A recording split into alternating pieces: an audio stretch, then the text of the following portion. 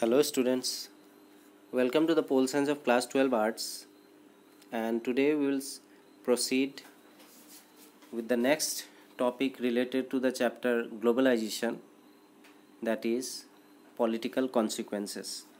Before this, we read and understand about the concept of globalization and the causes of globalization. So today we will proceed with the consequences related to political scenario. So let us proceed then. So under political consequences, the first point is globalization results in an erosion of state, that is the ability of government to do what they do. That means globalization, the concept of globalization has resulted in what? Erosion of state. Clear? It is actually this erosion of state can be related to the ability of government to do what they do. That means they have been free to do according to their wish. After that, globalization does not always reduce state capacity. The primacy of the state continues to be unchallenged basis of political community. So apart from number one point, which says that it results in erosion of state, that means the government can do whatever they want to. And in the second point, under political consequences, it says that it does not always reduce state capacity. The primacy of state continues to be unchallenged basis of political community. Clear? That means globalization does not reduce the state capacity in a large scale. Whatever is the system related to the political community, it goes on like that only. After that comes state capacity has got a boost as a consequence of globalization, with enhanced technologies available at the disposal of the state to collect information about its citizens. So state capacity related to the political background, through globalization it has become very easy for any political parties to know or get information about the citizens living in that particular country. And how has globalization helped that in the political scenario? It has actually helped through the process or through the technology that is coming, and also through the technology which is upgrading day by day, and through that only the political parties or the government can have information of any citizens living in that particular country, through this technology or through the concept or through globalization. Clear? Now coming to the next point, that is economic consequences of globalization. So usually economic globalization involves greater economic flows among different countries of the world. So economic flows in various forms like commodity, capital, people and ideas prompts rich countries to invest their money in countries other than their own. It also draws attention towards the role of GMF and WTO in determining economic policies across the world. So when we talk about economic consequences, that means what? Due to globalization, those who are very rich, those companies or the individuals who are very rich, apart from investing in their own country, they are also curious and very much interested in investing in other countries apart from their own.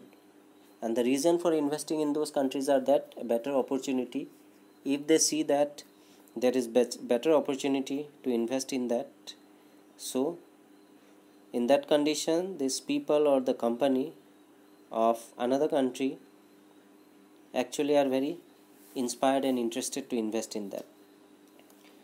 So regarding economic globalization, it involves greater economic flow among the different countries of the world. So economic flows, why it is? Because it is there in various forms like commodity, capital, people and ideas. These four things are very much common in order to relate with globalization, and these only, like these structures like commodity, capital, people and ideas, whatever are there, it only prompts rich countries to invest their money in countries than their own.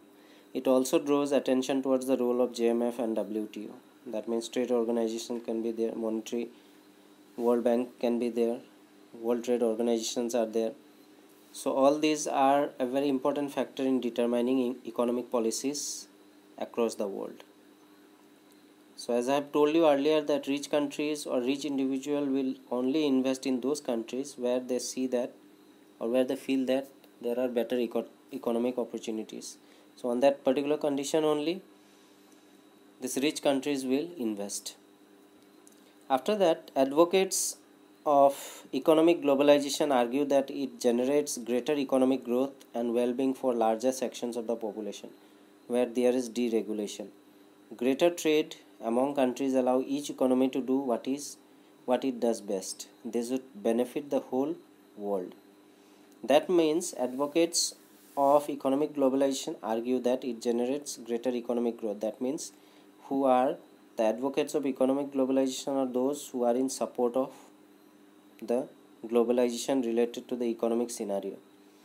So they argue that it generates greater economic growth and well-being for larger sections of the population. That means they always feel that, and they always feel and think that globalization related to economic scenario is always best for any country. And they believe, apart from that, they also believe that it can set a greater source of development and welfare for a larger sections of the population of the world. And greater trade among countries allows each economy to do what it does best. And the advocates or the supporter of economic globalization also think that there should be a free trade policy under which each and every country should trade with each other, and when they will start doing trade with each other, this would benefit the whole world, because every country will have their trade ties with each other, and during that process only, when the trade policies and the trade will be allowed between every country in the world, at last this will benefit the whole world. Clear? Coming to the third consequences, or the third point of consequences, that is cultural consequences. So cultural globalization emerges and enlarges our choices and modify our culture without overwhelming the tradition norms. Those who make this argument often draw attention to the McDonaldization of the world, with cultures seeking to buy into the dominant American dream. The burger is no substitute for a masala dosa, and therefore does not pose any challenge. So in terms of cultural consequences related to globalization, cultural globalization actually emerges and enlarges our choices and modify our culture without overwhelming the tradition norms. That means through the globalization related to cultural scenario, we are very much inspired and we are very much interested in knowing that particular culture.